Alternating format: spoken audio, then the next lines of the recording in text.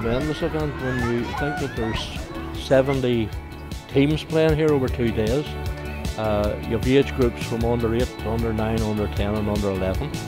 And I think the people at Rosario, who I know put so much hard work into creating an event like this, deserve an awful lot of credit. Belfast is a great sporting city, but you know, the important thing about sport is sport unites people.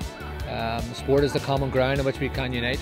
To come to the middle of the Ormeau Road, to be hosted by the great Rosario Football Club, which itself has maybe 20-25 football teams at junior level out of the weekend, to have 70 teams from across the city and farther afield here today is a great thrill. So really marvellous to be here with so many young people, young ambassadors for Belfast. The ethos of it is to get children away from Xboxes, away from trouble in street corners, drinking and drugs and just get them playing football and a healthy lifestyle. Any tournament the kids are into, I mean, you can see the smiles on their faces and the way they're all enjoying it and getting prepared for it. And that's the same as any tournament, but this one here makes it a bit special. There was other tournaments arranged for this week and we came to this one to defend it, so it speaks volumes for how much of a high regard it's held in. Every kid wants to play football, so they want to play in different teams, they want to play in competitions, so it's a great opportunity to get kids from all across Belfast playing with each other, playing football. They're not interested where people are coming from, and they're just seeing everyone from Belfast and playing football, and that's a great thing. Well, Rosario was a fun tournament, so we just like coming back, having a bit of fun, kicking a ball.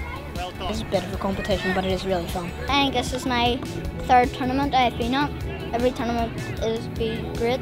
Go out in the street and kick a ball up against the wall and just stuff like that, and practice my keepy-ups. But it's not better come to things like these.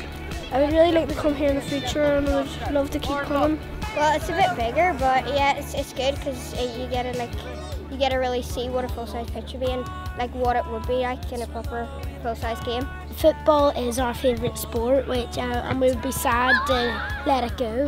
I would be sad if this Rosario tournament stops, because it's probably the funnest tournament I've ever played. I really like meeting other people, and it's fun to play with them. I think it's very important, the fact that we live in Belfast and we cross between all religions, mainly Catholic and Protestant, but it's just important that we all work together and we're all basically the same, we all have to be friends.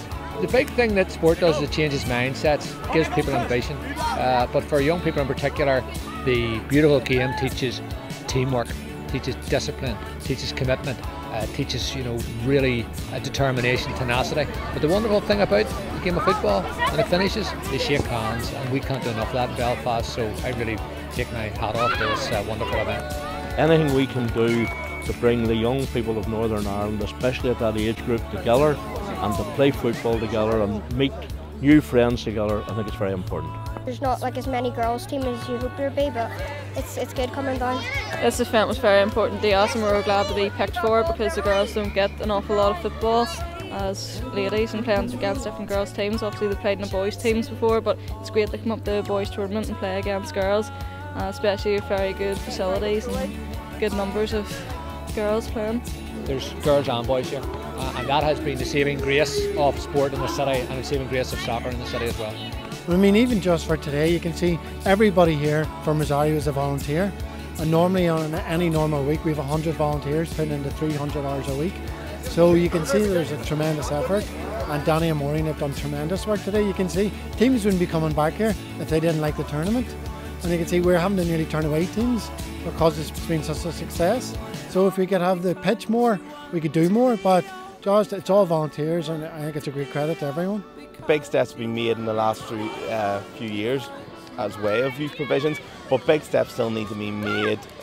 Sort of more facilities like this, more artificial grass facilities, 3G facilities for younger sided games. You can see today we are playing on a improved 11-a-side pitch to make it down the sides, but if you had sort of facilities that were just for 9-a-side, 7-a-side, we'd see a big improvement in years to come in the standard of professional football here as well, not just youth level. More money would be great to invest in it, but I mean, I think the bigger pool of players that you can get from it at a young age is going to improve it and filter up through the teams, and obviously hopefully improve the national team as well. Hopefully they're going to get funding, possibly to put down a 3G pitch. Now a 3G pitch to me is one of the best investments that could be made at the moment. If you've got a 3G pitch, you can play football all year round, you can play at any time if you've got the lights. And I hope that Rosario, and I hope that the people who are looking at funding will realise the work that the people here have put into it, and certainly will help them achieve the funding to get their free cheese pitch.